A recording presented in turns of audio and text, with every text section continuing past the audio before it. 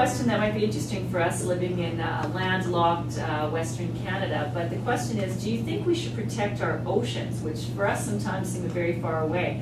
But I'll begin with Quinta. Do you think we should protect our oceans? Why or why not?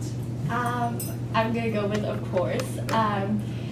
It's just really important to have another, it's almost like a separate ecosystem on its own, and just to have all that just untouched and just not affected by us is really important, because when we've run out of stuff here, which we will, on land, well, we can kind of look towards the sea, but if we're ruining both places at once, it's not very good. Sarah, did you have anything you wanted to add to that? Well, sure.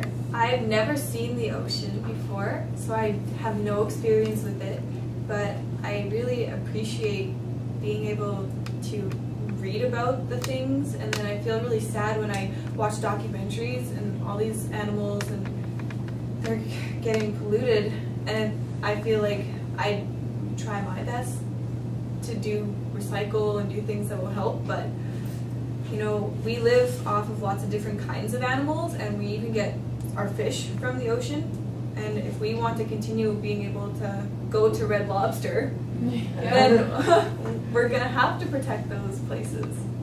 Excellent. Anybody have anything else they'd like to add? I know myself, I've been to the ocean a few times, and one of the saddest things I've ever seen, we were on our ship and we were going, and we saw a plastic bag in the middle of nowhere in the water, and it really puts it into perspective that you're this far out, you've been on a boat for 2 days, and you can see a plastic bag still that's been there. It's sad.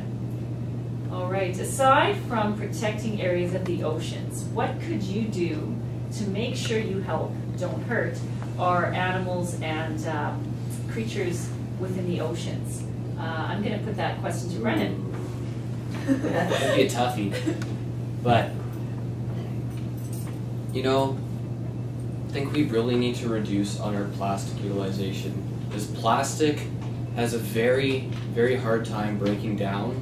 Like, and even if we put it in a landfill, somehow through some things it still sometimes makes it out to the ocean, where it's dangerous. Yeah. Like choking and So to keep the oceans healthy, I'm hearing recycling, reduction. Are there any things else that you want to add? I've heard that lots of companies put a lot of pollution, waste into the oceans. And I think that that could probably go down, probably if they were more responsible in the way they were manufacturing. How would we ensure that that might happen, do you think? What would we have to do? Is there something that...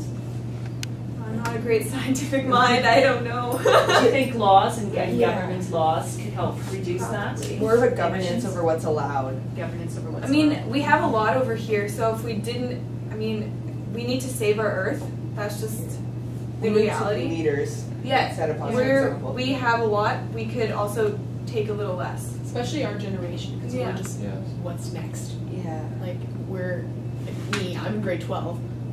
I am going into the world next year, and it's just us that has to deal with everything now, because everybody is going, and they're over the age where they're capable of doing something, because they're just not taken as seriously as the younger minds are. And also we have all this social media now. Exactly. It'd be a good way, we have a real platform to get across to people our own age about doing better by the environment. Well, on behalf of the Canadian Wildlife Federation and Randy McLeod, I'd like to thank you for participating in this panel discussion today. Is there anything you want to say to the Canadian Wildlife Federation? Take a look at the camera, give them a wave. Go Titan! Goodbye from Canada. Goodbye from Canada. Yeah. farewell. And that's a wrap.